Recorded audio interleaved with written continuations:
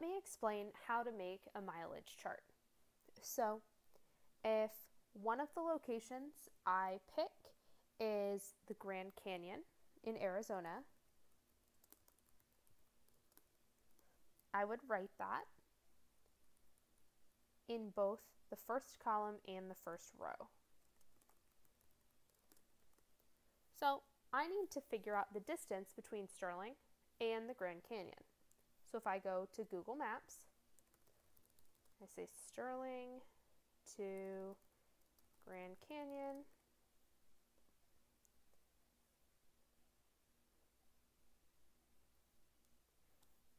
now you notice that this is the fastest time, but it's not necessarily the shortest distance. So I'm just going to go ahead and pick this second route that says it's 2,383 miles. So 2383. And I write that in both of these boxes.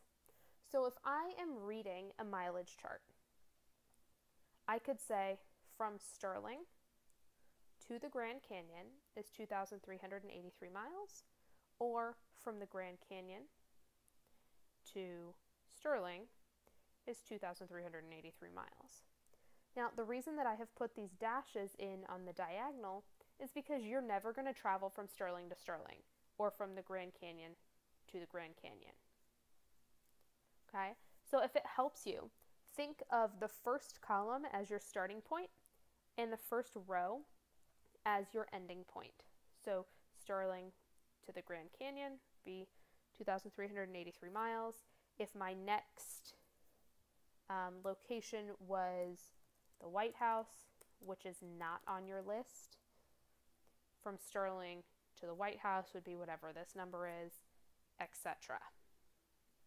Okay, so that's how you can use Google Maps to fill out your mileage chart.